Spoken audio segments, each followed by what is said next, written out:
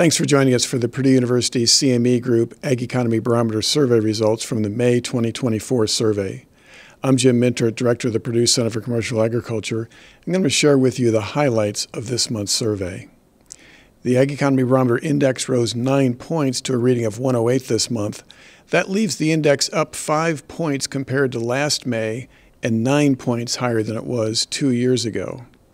The rise in the index this month was really attributable to an improvement in the Future Expectation Index, which rose 11 points compared to April and left it 19 points higher than it was in May of 2023. The Current Condition Index rose 6 points compared to last month, but it was still well below May of 2023, actually 27 points below May of 2023. The Farm Financial Performance Index was up 6 points compared to April, and also 6 points higher than it was a year ago. When we ask producers again what their biggest concerns are for the upcoming year, they continue to point to high input cost as their number one concern, followed by lower output prices, and finally by interest rates as a big concern going forward. The Farm Capital Investment Index rose 4 points compared to a month ago, but was 2 points lower than this time last year. When we asked producers who said it's a bad time to make large investments in their farming operation why they feel that way, there was a bit of a change. More producers this month said that they were concerned about interest rates compared to recent months.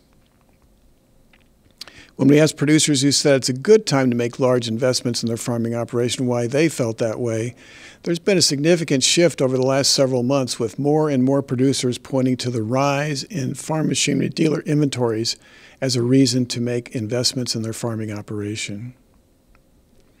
The short-term farmland value expectation index was up 3 points compared to a month ago, and that left that index up 5 points compared to a year earlier. When we looked at the raw responses to the question that index is based on, the percentage of producers who expect values to rise did not change this month, but fewer producers said they expect to see values decline in the upcoming 12 months.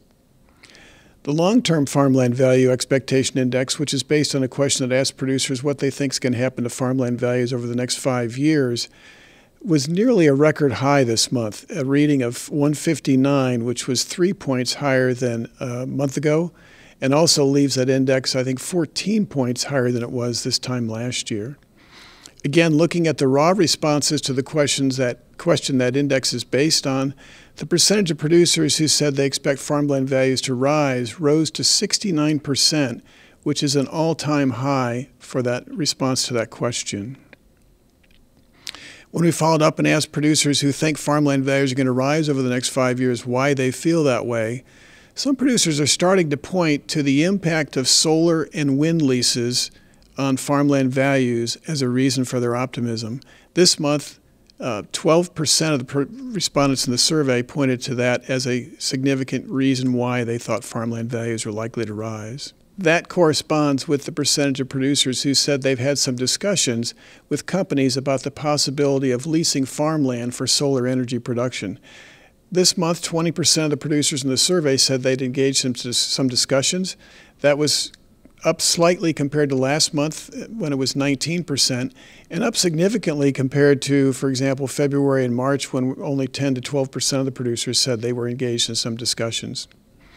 When we followed up and asked producers who had engaged in some discussions about solar leasing, what kind of rates they were being offered for solar leasing of farmland, 55% of them said they were offered a rate of over $1,000 per acre, and 27% of them said they were offered a rate of $1,250 per acre or more.